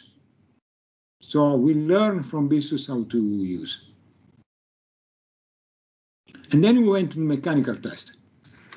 We did a lot of tests. These are some statistical data. What we observed that when we have iron, the mechanical property improves, the Young modulus improves. But when we remove iron, it decreases. So it goes up and down. Up, you can see, with iron, without iron. With iron, without iron. So we were able to make a material which mechanical property can be drastically controlled putting iron. So we build up a new material, trying inspiration of nature. And this material was the squid pen, so a waste material. No one is using a squid pen.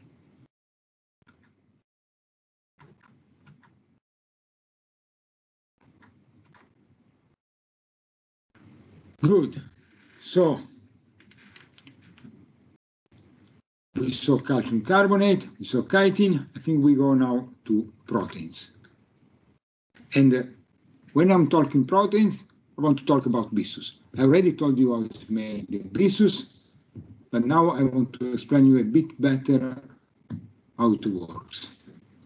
So the byssus is the strand that the muscle used to link to the skin. Each of these filaments contain a plaque in distal zone and proximal zone, and this is the stem where is extruded the byssus. So in 2 to 5 minutes, proteins are deposited in the ventral groove as liquid crystalline protein mixtures. Then these soluble precursors that are stable in acidic pH, around pH 5, they solidify instantaneously where are secreted outside at around pH 8, which is the pH of seawater. How is it made the byssus? The byssus is a very complex structure. I showed you before only one part of the byssus. This means the one that contains iron, make covalent bond with iron. But there are also other functional groups, the imidazole group that can coordinate zinc. And all the proteins which are in the byssus are collagen-like structures. These collagen-like structured proteins interact with each other, making fibrils, and these fibrils, the code of this fibril interacts with zinc, stabilizing, and with the iron, as I showed you before. The content of these different precursors change when you move from the proximal to the plaque through the distal zone. So we analyze different byssus.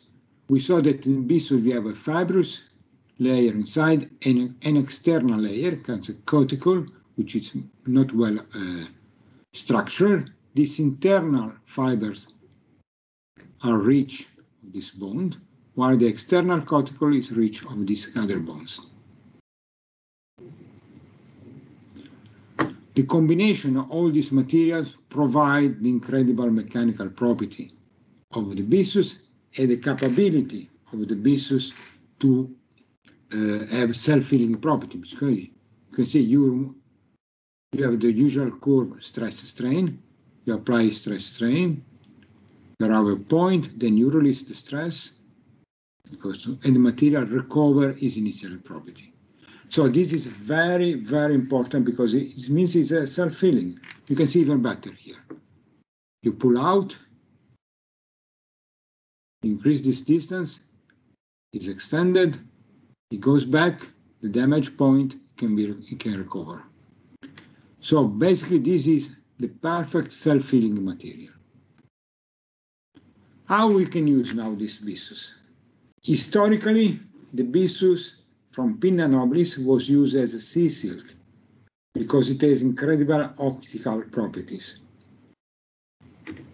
But right now, since the Pinna nobilis is a protected species, is a known species, it cannot be used anymore.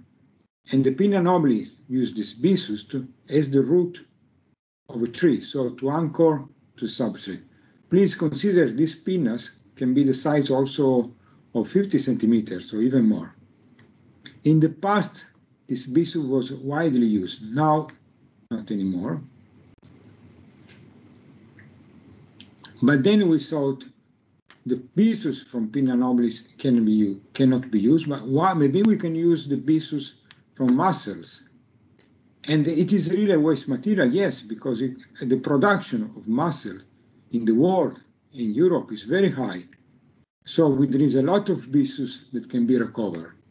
So the byssus is a waste material that so far no one considered, but it has all the potentiality to be recovered. So, and how we can use? I showed you a few slides ago that the byssus has a chemical sites where it can leak zinc and iron. And these two chemical sites are completely different. Here we have DOPA, and here we have histidine. So the chemical capability to interact with the metal ion is different. So why, once more, don't take advantage of this variability of a functional group? So what we did, we take the byssus. This is the byssus for mussel. We remove, by treatment with the DTA, all the metal ions. So this is the metal ions-free byssus. And then we reput metal, and we saw that effectively the metal goes inside the byssus. Now we have a tool that showed that this byssus is able to absorb metal, but is not. The idea was it's able to absorb only metal or also other compounds. And the idea was why we don't use some dye, industrial dye, that are usually used in fabrics, and they are released in the sea or in the water. So we use eosine and methylene blue. These two dye, you can see one is positively charged, one is negatively charged. But in any case, the chemistry, the wide chemistry of the byssus allow these functional groups to interact with the byssus.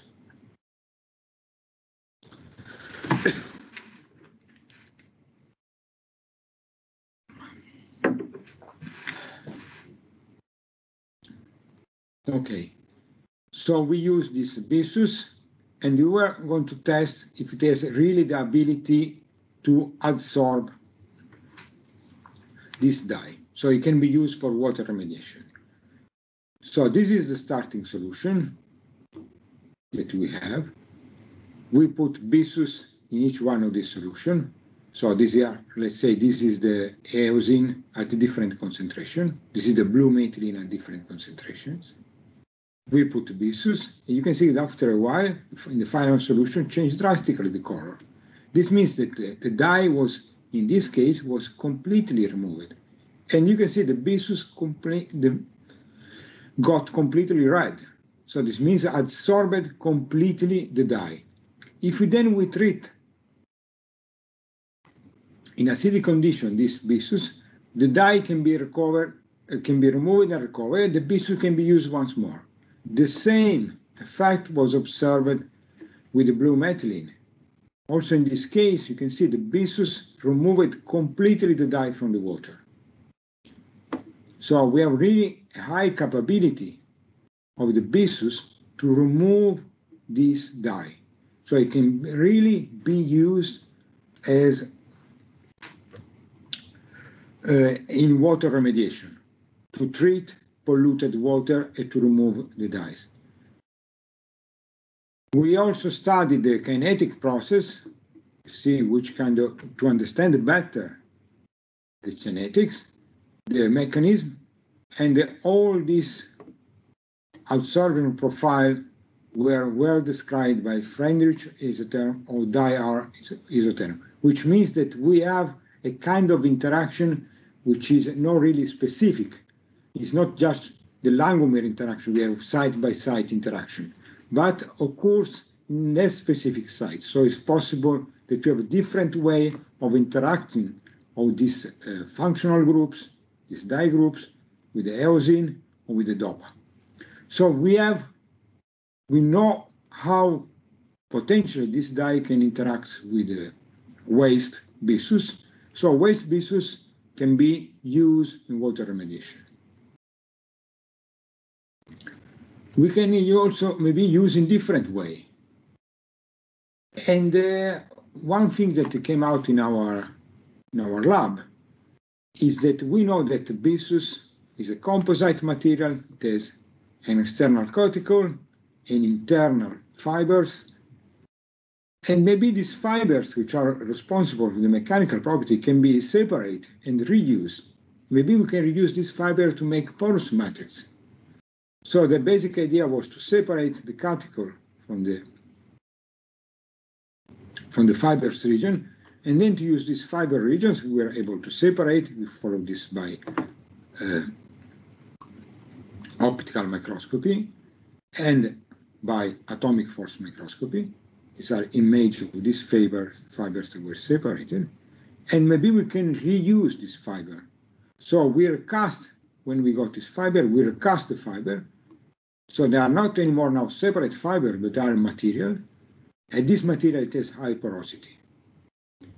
And then we treated these materials with the 3 metal ions, iron, zinc, and copper.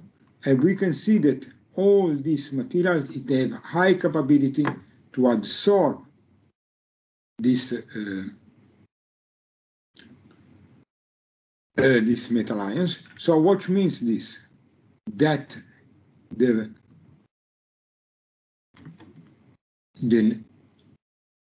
these proteins that make the byssus can be used for water remediation, not only of dye, but also of synthetic, of metal ions.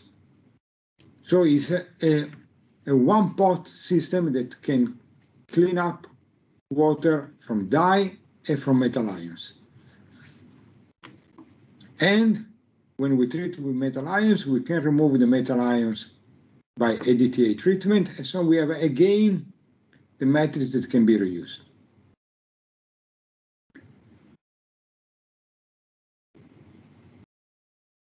We stain this matrix to understand how they were organized and how the different proteins they structured each other. We also did a Raman spectrum to see if the metals goes where the metal goes and how it interacts with the matrix. We said we can use it for porous matrix, but it's very important that these pores are stable in water, because we have to put in the dye loading.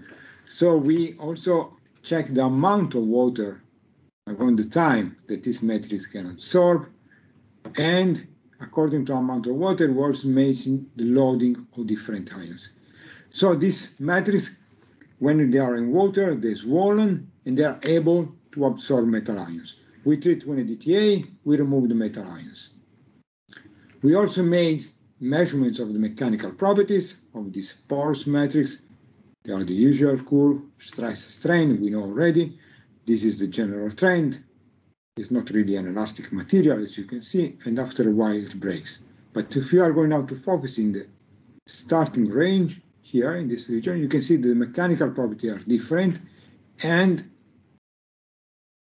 the metal treated material it has an elastic module. This means the force that you have to apply to have the same deformation, which is higher compared to the one where the metal has been depleted. So the metal is effectively anchoring the protein molecules, making this material more resistant.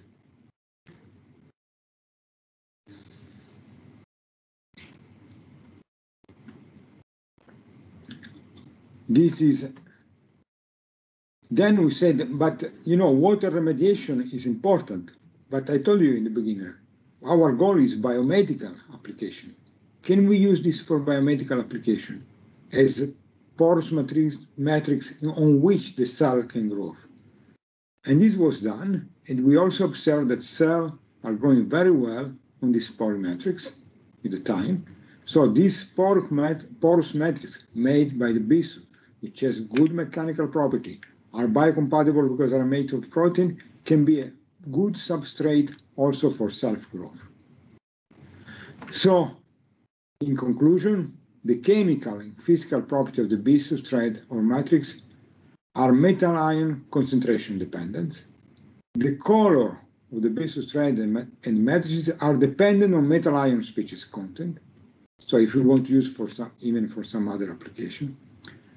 The bison thread can be used for diverse applications. Water remediation is one of these. Bison matrix show biocompatibility. It can be prepared in blend with other biopolymers. Reusing bison waste is a perfect example of circular economy because it's waste that no one considers. As bison is a valuable biomaterial, not only does it improve the sustainability in aquaculture industry, but can provide a secondary economic benefit to shellfish growers and processors as well. So no one has used the bison as substrate for biomedical application. No one has used so far the bison to produce new materials. So with this slide, I finished my lectures. So we stop here because, as I told you, I'm unfortunately to go. So you are free. But before this, I will be glad to answer a question from you.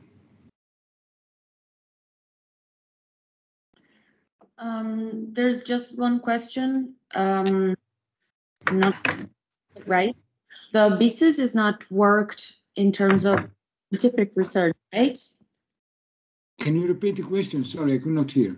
The BISUS it's not worked in scientific research because artisanally there's one person in Sardinia allowed to do that. The BISUS so far is widely studied from the chemical and physical point of view. There is a group in Canada, which is at McGill University, is doing a lot of research on BISUS. There are also people in Sardinia. There is a lady, which I don't know if you are referring to Chiara Vigo.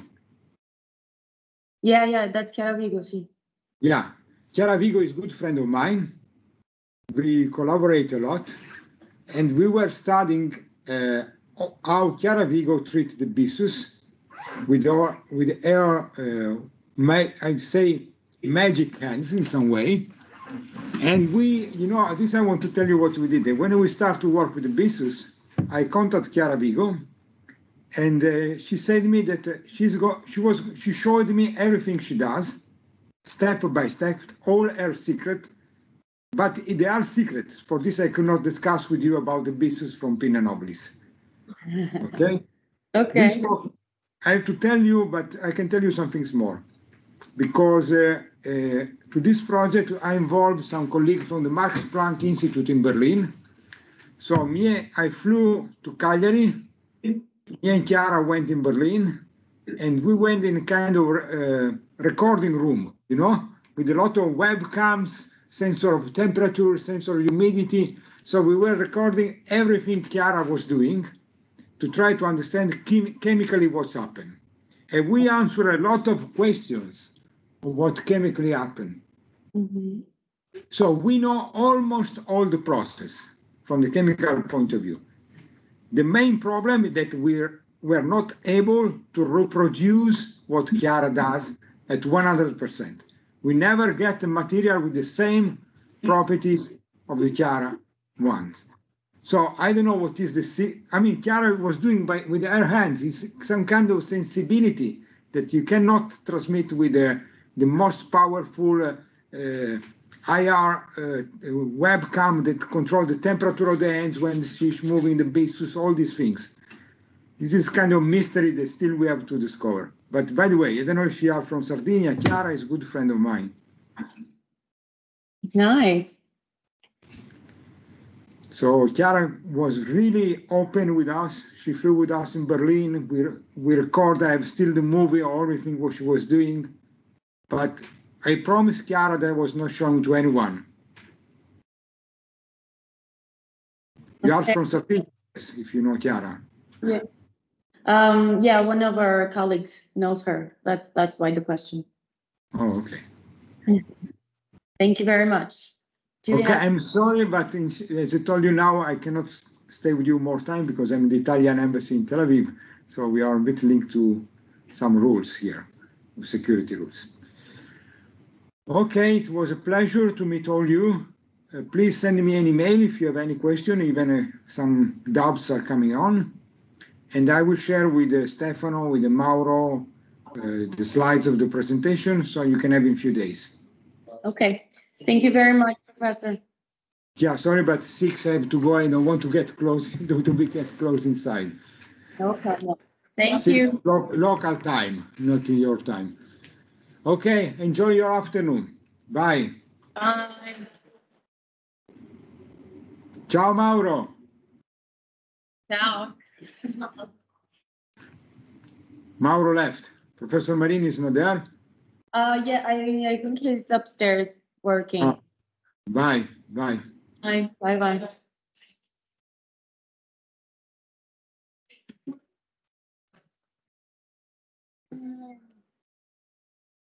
Guys, with communication. So last year, me and some other